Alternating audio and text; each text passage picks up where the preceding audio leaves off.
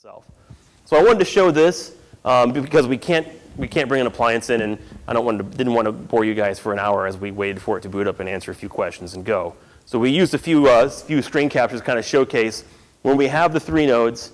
What essentially is happening here is we are bare booting the servers from the Commvault provided image, and this is basically similar on the reference architecture or even on our appliance. The only difference on the appliance is obviously the image is preloaded, set, ready to go once you power it on. From that point, you're basically doing the boot. You're answering a couple of questions on how you want to configure your network. It's obviously installing the OS, setting things up, discovering the disks, aligning the different volumes, making sure it's set up in the way that we want the actual hardware to be defined. The wizard kicks in for how you want to answer your network calls, how you're going to configure and register into your Commvault configuration, define what the disk library is, set up the dedupe policies, have a basic default setting for a basic plan for an SLA. And you're basically ready now to do deployment. In fact, when you first launch into Commvault, and something you guys will see here from us today, the Java interface is old. We don't use that as much anymore. It's still there. If good Commvault faithful want to still use Java, it's all there. It's the new admin console. It's the first thing that launches up that really simplifies attaching, deploying, and starting to drive the protection execution for our customers. We're going to showcase that fairly heavily here just in a couple seconds. We hate Java almost as much as we hate Flash, and for many of the same reasons.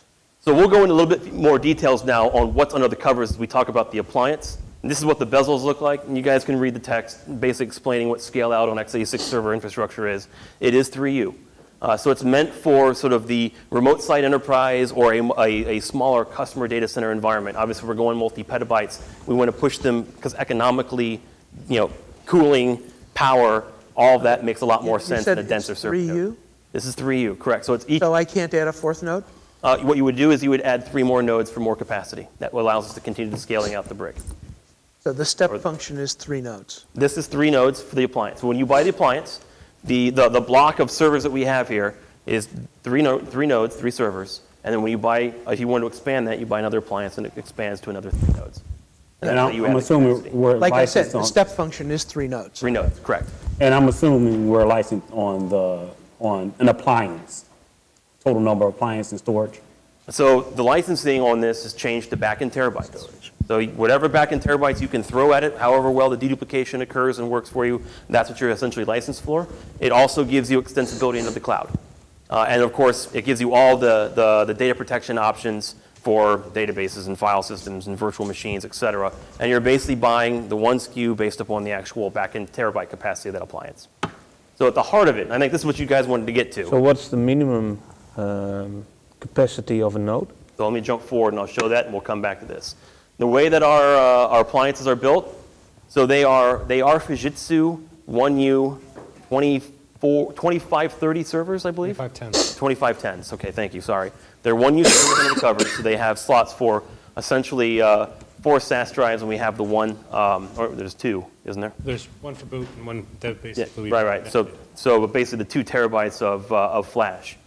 The usable capacity, as you can see, from 4 to 10 on, and that by the way is base 10, not base 2. So 32, obviously you subtract what, 0.9094 whatever %, and you get the actual usable capacity there.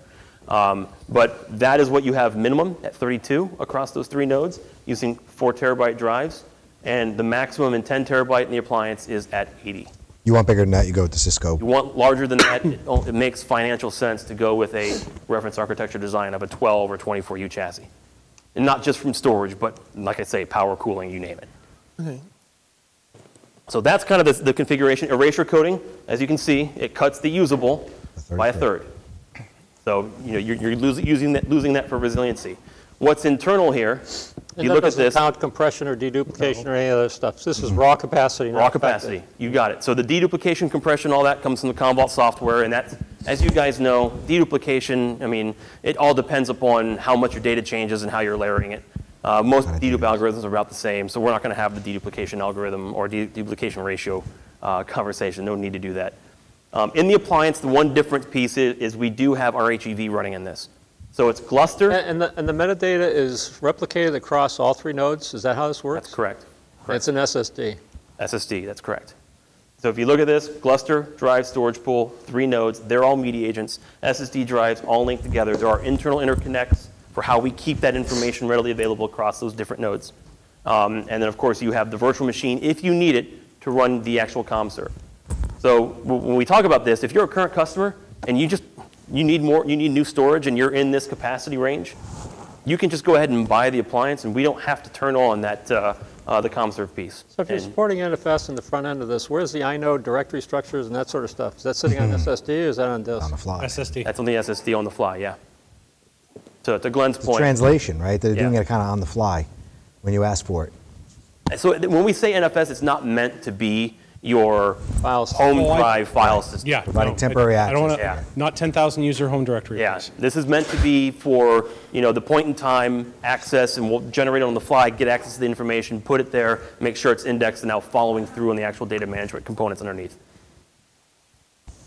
So when you take that setup, one U server, 4 SAS drives, 1 SSD drive, and as you can see, the Commvault and the hosted engine for how we're driving the master server is stored in Gluster going through our HEV. XFS for the DDB indexes, that's going across the solid state disks.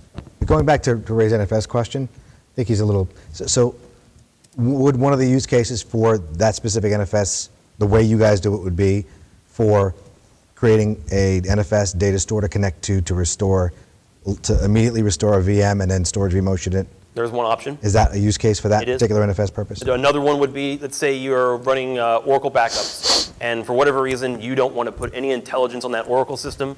You just want to simply write that Oracle DB dump Oh, you mean I'm a DBA? directly to what's that? Yeah, you're a DB. Directly to our system. We can do that. That would mean, oh, you said that would mean you're a DBA. Yeah. So, cloud version of this? At the end of the day, you could run this in the cloud. Our viewpoint of this, and this is a conversation actually I had with, I think, Justin 2 weeks ago, you could run this in the cloud. But you'd run up a heck of an EBS bill. Exactly. Yes. And not only that, but because we can integrate with all 4 layers of Google's cloud platform, all 4 or 5-ish, whatever you want to call the different layers of AWS, we integrate directly with them. Same thing with Microsoft. Same thing with Oracle and bare metal. And the question then is, okay, why would I run this in the cloud if I can already use their scaled-out object and storage-based services natively with compression, with deduplication, with the ability to do the provisioning and orchestration? This is actually allowing us to take those sort of ideas and now put them back on premises for a customer so they can have similar scale-out capabilities to what they can see in the cloud. So when I say run this in a cloud version of this, that's a very good point. So I don't want to run servers in the cloud, period. Correct. So I want this service but backed with S3 object storage. You got it. That presents NFS to cloud-based systems. So if I want to move data from production to take a copy of that data that's running in a Commvault-based solution that is backed by S3 storage, but presented via NFS to EC2 instances running QA version of my software. Yep. I'm assuming that you guys have that solution. Yeah, what you'd need, you would still have to spin up a server. And here's where the orchestration stuff that we do is so important. We will provision and spin up that server the moment you want that data back. We'll drive the actual access from the S3 directly back to the EBS storage that you require. When that process is done, we will then power down and spin down that data mover so it's no longer sitting active. So you now have your data refreshed. The whole processing of getting it from cloud storage back into a live compute environment is all orchestrated from what it takes from an that's interesting. That's not what I want, but that's interesting. Yeah. What I want is a data provider in the cloud. Well, I want a NFS data provider in the cloud with object storage backend that has my original data set. So when I want to hydrate the data, the Commvault has it can be an EC2 data provider that hydrates the data and provides that proxy between S3 and my other EC2 instances. Mm-hmm. So I'm not thinking about using this as DR. I'm talking about using this as if that's what you described. That's exactly what we're describing. So when you say restore, bring up the instance in the cloud, so you mean the instance that you're bringing up is that data data provider. Instance, yeah, the data mover piece. Okay. We're going to fire that up, provision it. That's our media agent technology, the data mover technology that knows how to speak to the S3, with the data that we've stored and move it right to whatever it is that you need. Then I apologize. That is what I want. Okay, cool. Okay. Give me a reminder on where you got, what you guys do for rapid VM recovery. We'll cover that in the next section, and we'll show Okay. an example of it. I can wait. Yep, good. Yeah. Contrary to That's a popular first. belief. You can wait. So we've talked about most of this already. I believe you guys will all have slides and access to this, and there'll obviously be a recording. The few things I want to point out here is on the bottom on the easy to buy, on the appliance side, if a customer buys an appliance, this is primarily driven through a subscription pricing to match the actual depreciation of the actual server hardware with the software itself. So at the end of that 3-year subscription, if you decide you want to continue on with the solution, we'll go ahead and refresh the hardware for you. And you just keep doing the subscription for the capacity you need. So even in the appliance, they're not actually Only- buying the only the hardware, appliance. they're purchasing a subscription. And we're giving them the For appliance. backup terabyte, terabyte. or backup terabytes. You got it. And then because it's scale out, they'll have the ability to swap in and out the different nodes and components as they need. We'll do the auto leveling, make it as seamless as possible that they can bring in that new hardware. And that subscription activity, how does a customer determine whether they need more or less, nodes? Is it based on the raw terabytes? I mean, so let's say the performance is not adequate to do my backup in the backup window. Sure. And they paid for the subscription to do, a petabyte of storage backup. So how does that happen then? Well, I guess let's talk capacity, and performance is a bit harder conversation to touch into, right? Performance-wise, there's a number of ways you can solve that challenge. But in the subscription contract, is the performance specified, or is it just a back-end? It's based on back-end Back-end terabytes. terabytes, Yeah, right. we don't really talk about performance on you're expecting X terabytes an hour, because that's give and take based on the customer environment as well. Like if I can only read data at 10 gigs or 10 megs a second off a production storage array, that's all I can read data. I can't move it any faster or different outside of maybe thinking of ways that it's being replicated or integrated with, right? So that's why we focus on the back-end terabytes, and that's why the suite of capabilities that we have that basically attach to what we're doing on HyperScale is so important for the customer. So they can make as efficient usage of that back-end capacity with whatever performance metric deems appropriate for them. And when you're talking about back-end terabytes, you're talking about data written, right? That's correct. So the available usable storage, that back-end terabytes is essentially what you're licensing. Right. So you can. No, that's the other way to do it. So you can either charge for back-end terabytes in terms of data written or in terms of storage space presented to the backup application. I gotcha. Storage space. And if presented. Storage space presented to the backup application. So Right, it's okay. So now if you deduplicate 1,000,000 to 1, and you can keep deduping 1,000,000 to 1, and you don't use up the 100 terabytes of available space, keep on at it. We don't care how much data you throw at it. Okay, keep but deduping. I can build a system according to your reference architectures, and use the Gluster storage for my short-term data. Correct. And then shovel it off to S3 or my in-house S3 object store, which essentially has unlimited data, and therefore you can bill me an unlimited amount of money.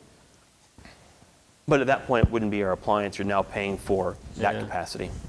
I just saw Commvault stock price increase. So, so now I'm just completely confused about your licensing models, So which puts me in company with millions of other people. So I'm not a little bit, but the fact that I don't mind interrupting Howard, Ray, but Come closer. question on what happens to data.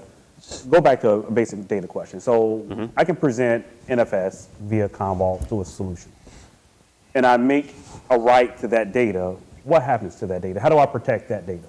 So that's a great question. So by presenting NFS for Commvault, we basically do all of that presentation layer on the fly, on demand. Right. That's why we say it's not meant to be your file server. Right. Once you do that, that data lands on that section of our platform. It now is essentially in our data platform. We actually now use our data movement intelligence to index it, understand the actual put command that you use in our API system to get it there. That becomes part of the metadata, so we know the system it came from, who did it, a number of other different pieces.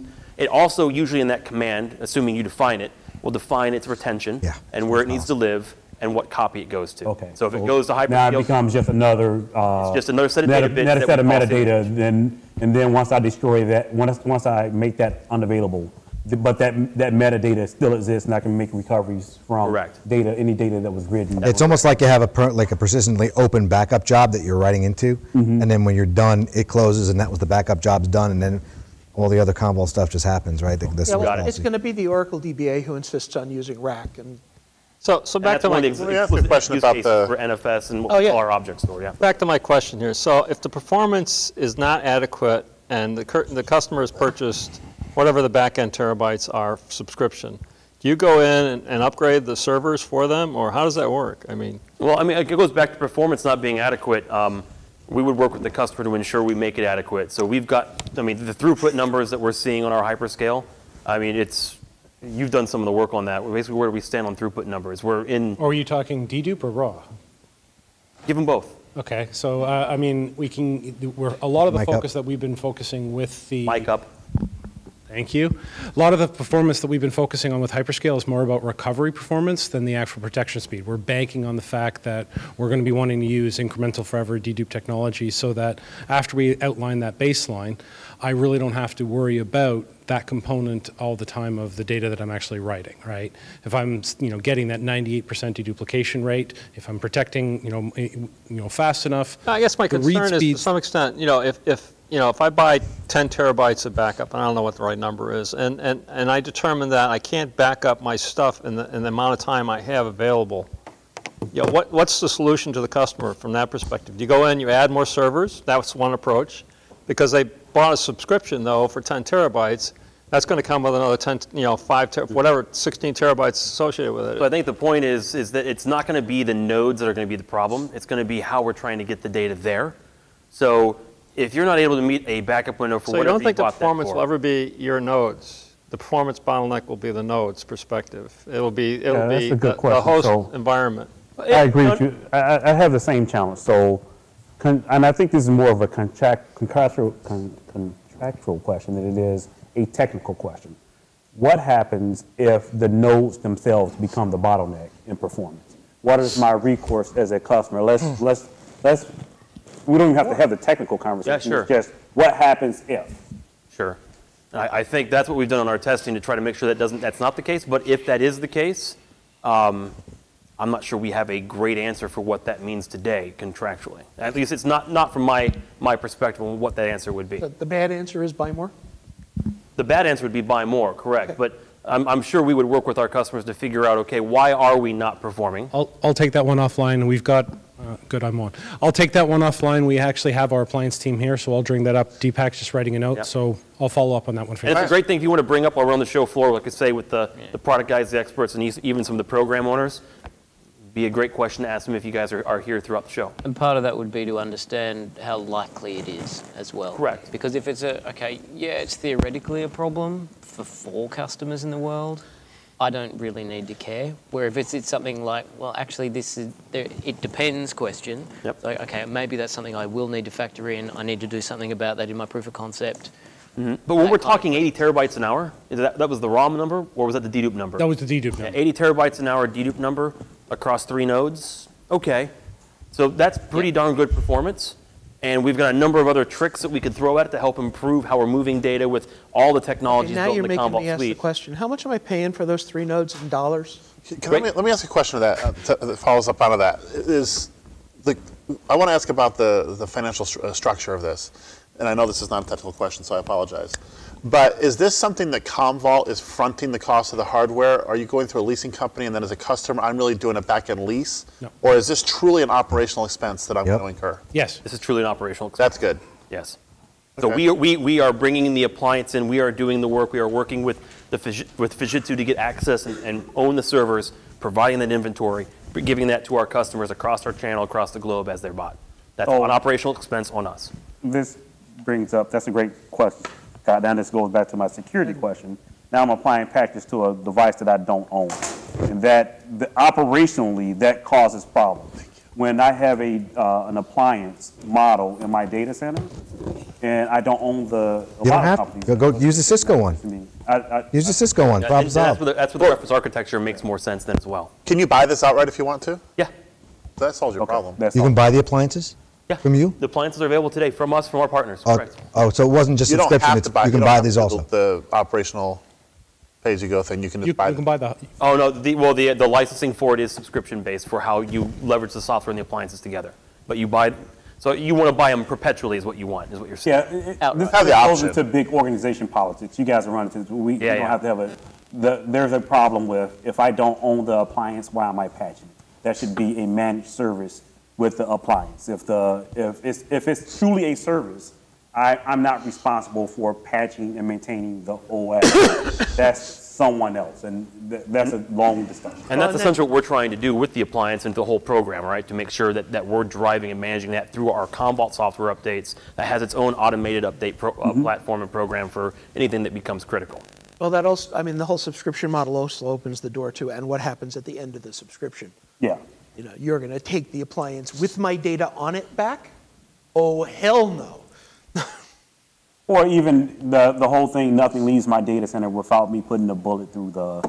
You can always, nothing without me putting a drill through the hard drive. you can always look at it in a different aspect versus the negative, but also the positive. That also incents us as a vendor to make sure that we want you to renew. We want to keep that going forward. We want to earn your business every single time over and over. Yeah.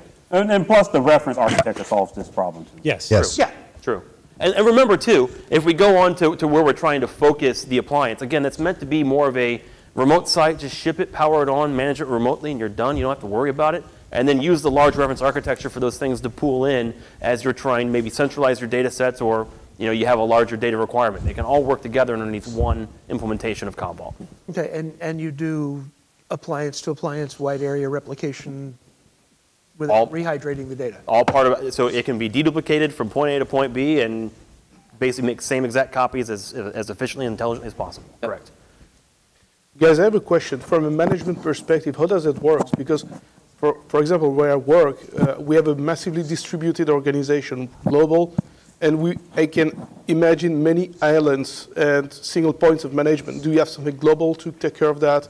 And on a broader context, is the deduplication kind of related only to that little island, or is it kind of leveraging everything? Yeah, so good question. The deduplication is focused on the nodes or the pool that you're building, right? Mm-hmm. So if you have two appliances or a reference architecture and appliance or multiple reference architecture builds, the deduplication lives within those nodes, okay? So you won't have a wide area deduplication. It's not going to work that way, right? Mm-hmm. And this goes back to his Commvault scaled out conversation that occurred first. And the interesting thing is, yeah, if you were a large distributed organization globally, main headquarters maybe here in DC, and then across the globe you've got remote hubs and offices. That's kind of the beauty of how Commvault was initially designed. And I think oftentimes kind of gets lost in the conversation of technology change. We've got ourselves set up where we have one central, master or control node that can run globally. And the main reason it does that is because the way we've distributed out the way indexing and job control functions work, so that we never need this massive or thick pipe of communication back to keep everything working. In fact, in some cases, we can lose complete communication and still allow operations to run autonomously while we wait for that WAN link to come back or internet link to come back, and still manage them all centrally. And so because of that distributed nature of how our software works, it's scale out or scalable for going across the globe, and then also means that we can add in all these different scale out repositories across the globe as well, because they're then essentially all managed separately as one centralized roll-up on how policies define the availability of the data, how retention is driven, how you're using cloud, and you can even become granular and really kind of drive that IT as a service in that same facet, because I could give you rights to one site, you rights to another site, him rights to another, and have 3 people that run the whole thing. And now you're starting to disperse out those operational needs. So that's been sort of our heritage of what we've been, and this whole scale-out platform just means it's easier for our customers to get that lower-cost storage and start making it easier to replace that infrastructure, kind of in that cattle mentality versus the rebuild, forklift, something fresh every time you have to get to new technology. All right. So 5 key values: flexibility. Obviously, the power of Commvault really makes that scale-out really seeing We're trying to eliminate the complexity by giving everything as one in the solution. The availability is improved because we're getting away from RAID, moving towards erasure coding, making it easier to swap out different parts and components. Can you go back one slide? Yep. So on-site next business day parts replacement. Yep. So that will mean that if I have the, what was it, the 4.2, and I lose one drive on Monday morning at 8 a.m. When will I have the next drive, or? So how? Worst case is next business day. In most cases, it'll happen same business day, depending upon when it occurs. Okay. And it also depends. And the reason we say that is it also depends on where your location is. If it is somewhere in the middle of Asia Pac, it may be harder for us to get it to you there at same day. If it's somewhere in North America, somewhere in the middle of EMEA, it may be faster and easier to get that to you. But being that Fujitsu is who helps us back end our appliance on the actual hardware, we then work with some of their business partners for making that delivery service of their components also available for this appliance. Okay. Okay. Cool. So I think you guys understand how this works. I don't know if you want to see, we'll just let the automation play out on what 4 + 2 basically means. No, we rock erasure.